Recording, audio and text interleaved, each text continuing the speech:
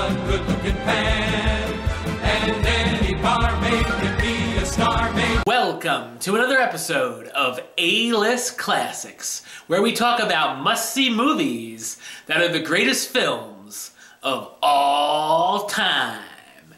I am your host, the Game Changer, Wes Troop. And in this episode, we're traveling back the furthest we've ever gone so far in this series to 1933, because you might want to get your bananas out for this one, people. We're going to discuss an old school monster movie. You may have heard a little bit about this guy.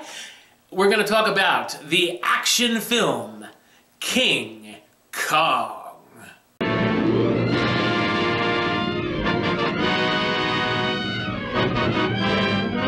Filmmaker Carl Denham, who's become known for his wildlife films, has chartered a ship, the Venture, and its crew for his latest project that he's planned to shoot on an exotic island. Seeing as no actress wants to be in one of his movies, Carl quickly tries to find someone that will suit the role and finds Ann Darrow on the streets of New York City, promising her the adventure of a lifetime.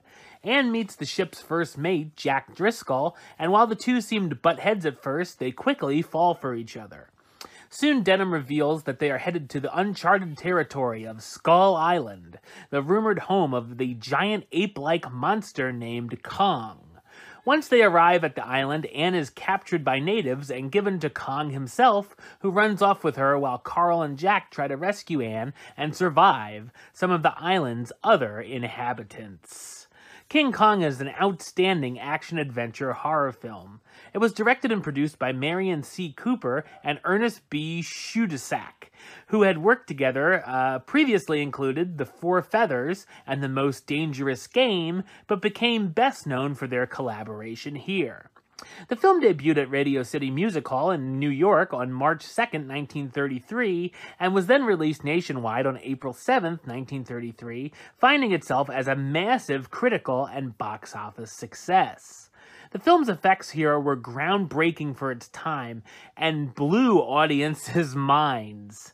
The stop-motion creatures by Willis O'Brien look fantastic, as do all of the great practical effects and spectacular handmade sets, which all really created a lot of filmmaking techniques. Looking at it today, there are a number of things that could easily be considered dated for some of the creature effects, which I think still look great, but more or less the film being a product of its time, such as some Asian stereotypes, its view on women, and especially the island's natives.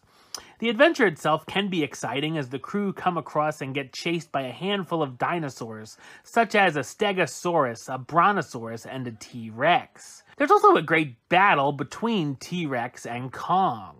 Some more amazing action sequences include the crew trying to avoid Kong but try to come to Anne's rescue, Kong going berserk on the villagers of the island, and of course the ape going on a rampage in New York City, including his climb of the Empire State Building, which has become one of the most famous images in cinema.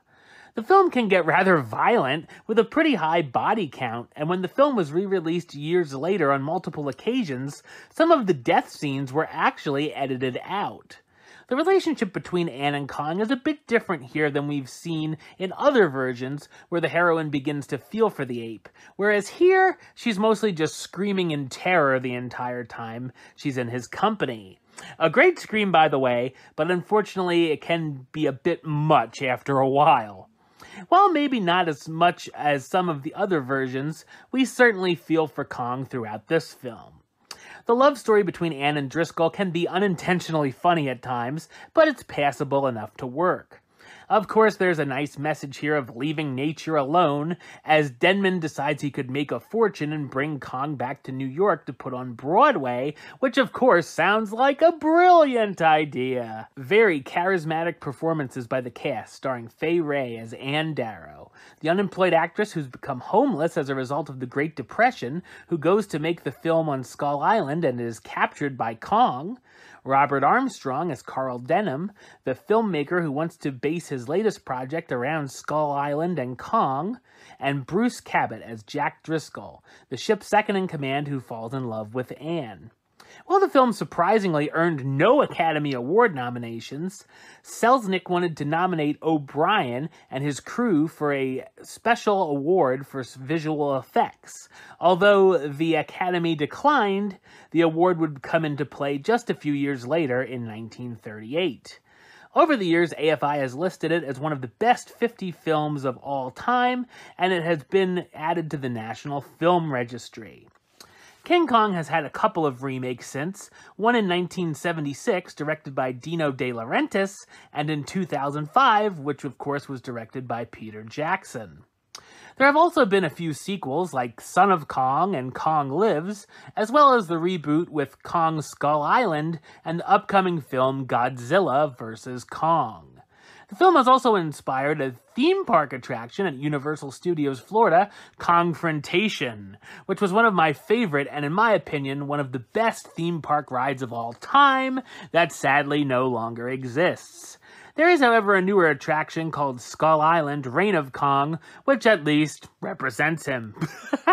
Through all of the incarnations throughout the years, the original King Kong is the best version of the tale and is still a must-see masterpiece that turned the monstrous ape into a cinematic icon. Alright, well that's the show. I'll be back with another episode of A-List Classics very soon. But until then, don't forget to subscribe right here on YouTube. YouTube.com/WestsideOf515. Like the show on Facebook, Facebook.com/WestTroupeAlist. And of course, you can follow me on the Twitter and the Instagram @WestAlist. Until next time, Troop out.